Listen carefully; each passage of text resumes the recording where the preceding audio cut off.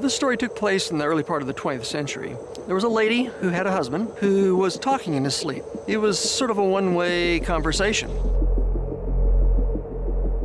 She was puzzled enough to talk to a young psychiatrist, and she asked him, "Come and evaluate my husband." Then the one-way conversation turned into a two-way conversation after he was probing a little farther. And in this two-way exchange, the voices said something that was quite startling. If you knew who we were, you would not be asking us such silly questions.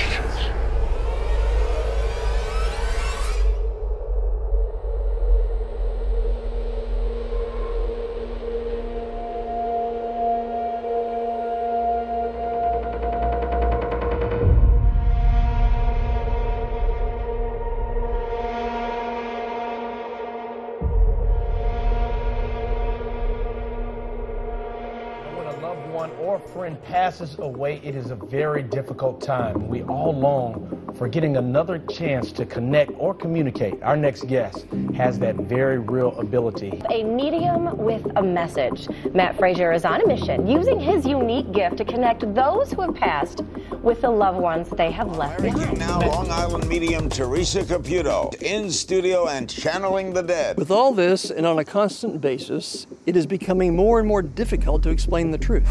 Medium John Edward, and we are packed to the rafters. All of these people would love to be read by Over you, the John. long ages of human history, the question, what happens when you die, has been one of the most talked about and most misunderstood subjects across the world. Attendees pay $100 each to speak to the dead. Close your eyes. For some, you go absolutely nowhere. It's incredible to see how this person walks in and they're like, is this real? And then next thing you know, we're sitting there, crying as they're connecting with their mother or their father or their sister or whoever it is. For others, you're recycled into a different life form. An even larger number believe you go directly to either heaven or hell. Today is that you know that even though people have left the physical world and they're not here with us on earth, they're still with us in spirit. And there is yet another group who believe wherever you end up, you have the ability to communicate with the living. It's like a family reunion. It's amazing. Everybody comes, wanting to hear from a loved one that had passed, and, that's my job of reconnecting them. 24/7, we have both good spirits and evil spirits with us somewhere on our horizon that are interacting with our thoughts. She's going to be okay. They're with her. They're not worried about you. If anything, they're excited about you. Okay, if he mentions the ring, then he's real. If not, this isn't real. That's right. So know that the fact that you had said this, Really? you said that. You had that conversation? Because I wasn't wearing it for a while, and I just recently put it back on. Oh my gosh. I just got the chills. I am not turning in my grave because nobody is being held accountable or to blame for my departure. This is unbelievable. Wow. I mean, To we're going to validate, put this video up because nobody knows that your dad's soul. Just nice to think about the special people in your life that have died that are still with you. He tells me about the car conversations where you're talking to him in the car, either when you're on your work or on the way to work. And do you connect with him with like pennies, dimes, nickels, quarters? Because he just said to me, he says, that's not signed with one another. It is. As a physician, I was trained to look at history, family history, to trace where an issue may have begun. In this episode, we will endeavor to identify where such ideas come from about death and the dead and what happens to people after they die. When do we first learn about these things anyway? The answer? When we were kids. And that's where I come in. This is Scotty, my enthusiastic 10-year-old co-host. Scotty has agreed to help me make this so clear that even I, a 10-year-old, can understand. Since the dawn of television, this concept of the dead living among us was introduced to children in the most friendly way. An animated show called Casper, the Friendly Ghost. That's right, Scotty. In the 1940s, when cartoons were used as war propaganda, this animated show about a lovable, kid-friendly ghost was introduced. Casper was a bit of a nonconformist ghost, though. He actually didn't delight in scaring people. He actually rather would make friends with them. When it premiered, it featured Casper, who made friends with a fox named Ferdy. The show took a not-so-friendly turn when Ferdy died during a violent chase scene. Casper buried him in a grave and was very sad. But then his spirit came out of the grave, and they were reunited. So, Dr. Fred, What's the big deal? The story had a happy ending. Well, we'll get to that, Scotty. First, we want everyone to see what you found out when you went on assignment. Hi, my name is Scott Ford, and I'm a kid reporter here for ARTV. And I'm here on U Street, and I'm going to be asking people what they believe happens to them when they die. What do you think happens to people when they die? I think when people die, they're at peace, they go to heaven, and I think they're out of pain, and they have their judgment. Well, I like to think I go to some place in heaven called paradise. Well, I'm a Christian, so ultimately, I hope that we all go to heaven, those that have been saved. I think they go to a better place. Well, I believe they go to a better place. Yeah, I think we go back to the Creator, like an ultimate sun pool of light. Do you think they can come back and talk to their relatives? I personally believe they can, but they come in dreams. I think it's possible. Well, actually I do. That's what I kind of call a spirit. Like, I don't believe ghosts haunt us, but I believe like spirits, our loved ones, can come back and talk to us if we're lucky. Where did you learn that from? I mean, I guess just compiling my knowledge and just personal beliefs, I would say. Yeah, from things I've felt or maybe things I've seen and just kind of putting those things together. Do you think everyone can speak to those who have died? No, only the chosen ones. I don't know if they hear me or not, but sometimes I talk to my grandfather who passed away. I don't know. Some people claim to be able to. Hasn't happened for me yet, though. Do you believe in ghosts? I do. I guess so, yeah. I think I know there's ghosts more than believe. I don't know if I believe in ghosts or if it's spirits more like. Yes. Well, when it comes to spirits and stuff like that. Yes, I do. Yes, I believe in ghosts. Have you ever seen one? Yes. It was a ghost of my grandmother. Did you get to talk to her? Yes. When I was meditating. Do you believe in haunted houses? Yeah, I do. Oh, absolutely. No, Yeah, I don't. I think they exist. You believe in that? Yeah. Have you ever seen Casper the Friendly Ghost? I love Casper the Friendly Ghost. Oh, the cute cartoon character? Yeah, when I was a kid, I used to watch it. When I was little, about your size, yeah. Yeah, I used to love that cartoon, actually. When was the first time you ever saw it?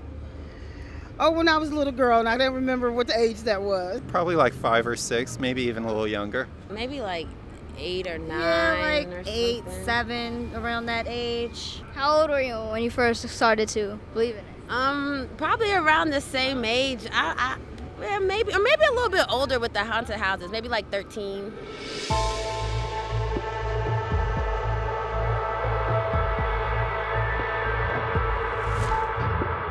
People really believe in spirits. Up there, down there, everywhere. But they're real happy about it, so no big deal, right? Not so fast. Let's keep learning.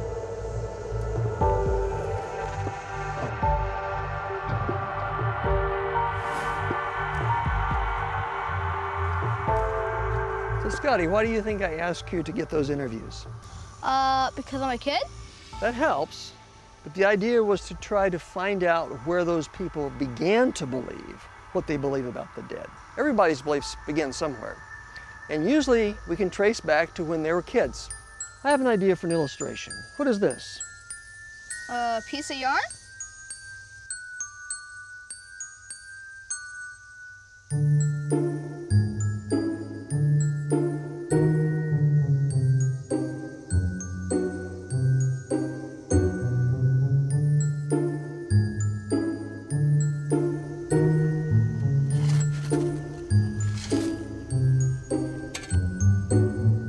What does it say there? The truth. Exactly. 1 Thessalonians 5 says, prove all things. To get to the truth about something, you have to go back to the beginning to find its origin. And often, in order to do that, you've got to dig for it like you did here. That yarn ball that you have there represents the truth. It didn't harm you when you found it, did it? What if I gave you another ball of yarn and I had you tracing back to where it was hidden in the ground, and I told you that when you pulled it up, it was going to say the lie. And not only that, it was tied at the end to the detonator of a hand grenade. Boom! Exactly. You may never have gotten to realize that this was dangerous. So what we're going to do is help people determine whether what appears to be a harmless thread of yarn that leads back to the truth is indeed harmless, or whether it's something dangerous that leads to something that will harm them in the end. Can you hand me some of that dirt? Thank you. This is where it all began.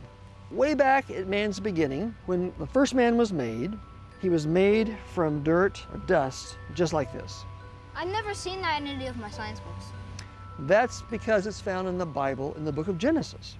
And so, from the dust of the ground, God formed man and breathed into his nostrils the breath of life. Man became a living soul. Here's the point.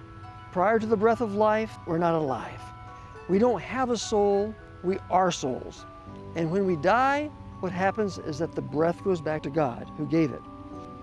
Then shall the dust return to the earth as it was, and the breath or spirit shall return to God, who gave it.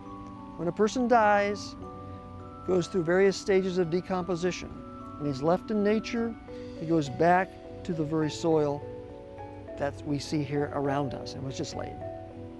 Can you go back to the dirt part? Let's try it this way. The secret to solving the mystery of death is found in the truth about the soul. Are you a soul, or do you have a soul? If you are a living soul, there is nothing that leaves your body when you die. The truth about death is important to understand because if you have a soul, separate and distinct from the body, the door is thrown wide open to the world of spiritualism. The Bible says God only has immortality. If the soul never dies, it must be immortal. But that idea is not found in the Bible either. At the tree of the knowledge of good and evil, Satan said, "You shall not surely die."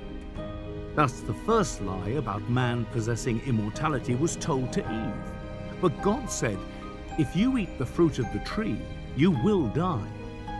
Who was right, Satan or God? Adam and Eve and every human being since have fallen under the hand of death. Everyone eventually dies. No one will argue that fact, but what then? A correct view of the soul is found in the book of Genesis. It says, "The Lord God formed man of the dust of the ground and breathed into his nostrils the breath of life, and man became a living soul." Notice the word became. Man became a living soul. It took the body and the breath of life to make a living soul. The word soul in Hebrew means being or creature. With the breath of life, man became a living creature or living being or living soul. Now the question then follows, did Adam have a creature or did he become a creature? Did he have a being or did he become a being? Did he have a soul, or did he become a living soul? A simple reading of the text makes it clear he became a living soul. He did not have a soul distinct and separate from the body. Take away the breath of life, and man is no longer a living soul. Simple. All that is left is the body without the breath of life. Now he is a dead soul, a dead creature, or a dead being. According to the Bible, the word breath and spirit have the same meaning. When the Bible says, "The breath returns to God who gave it," it is the same as saying, "The spirit returns to God who gave it." Some Christians believe the spirit is separate from the body, that when a person dies, his spirit goes to heaven as a conscious entity. But is this true? Note what Solomon said. "The living know that they shall die, but the dead know not anything. Their love, their hate, and their jealousy have long since vanished. Never again will they have a part in anything that happens under the sun." So, does that mean that when people believe that dead people are speaking to them, that the devil is calling God a liar? You're a smart kid, Scotty. God says in his word that the living know that they shall die, but the dead know nothing. Oftentimes we see a dead person returning to talk to a wife or a husband, like in the movies, or children or some other family member. But once they're dead, the Bible says they don't know anything. It also says in the next verse, Ecclesiastes 9 and verse 6, their love, their hate, their jealousy, they have long since vanished. Never again will they have any part in anything that happens under the sun. This means that they are no longer capable of expressing or communicating love anymore. They're dead, or as the Bible calls it, asleep until the judgment. So as you said, Scotty, the devil is using the dead as a medium to trick people into first disobeying what God's Word says, but again, he also wants people to distrust God's character and what He says, and to think of God as dishonest. The easiest way for the devil to do this is through people you love who have died. He preys on emotions. He knows how much we miss our loved ones when they die and they leave. We can't see Him, but He sees us weeping and mourning, and He takes advantages of our times of weakness.